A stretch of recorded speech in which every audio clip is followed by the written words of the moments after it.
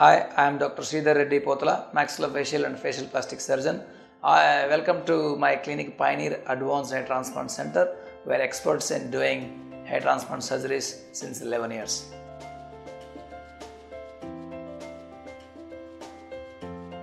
Usually using the cap or hat would not cause hair loss, but using the cap or hat for continuously 5-6 hours probably not recommended because it might not allow the air get into the scalp, and a lot of sweating also can happen which attracts the dust. So using on and off does not problem, but usually using for a long time may not be recommended in someone who has already hair loss issue.